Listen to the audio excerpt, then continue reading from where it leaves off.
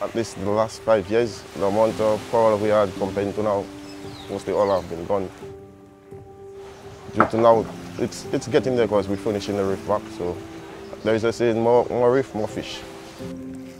The coral reef restoration project started a few years ago. From the onset, we actually went out to look out whether we could find some wild stock of the coral. Then we take some fragments of the corals and we attach them to the tree. It takes at least a year for them to reach their real size. Then afterwards, we take them and we go and plant them on the reef. What the project will do is that it's going to increase the amount of tourists that actually come by to visit our reef. Also, it creates an ecosystem for the fish that we so desperately need to make a living as fishermen. These benefits will, if not directly, indirectly affect the community around me and Saint Lucia on a whole.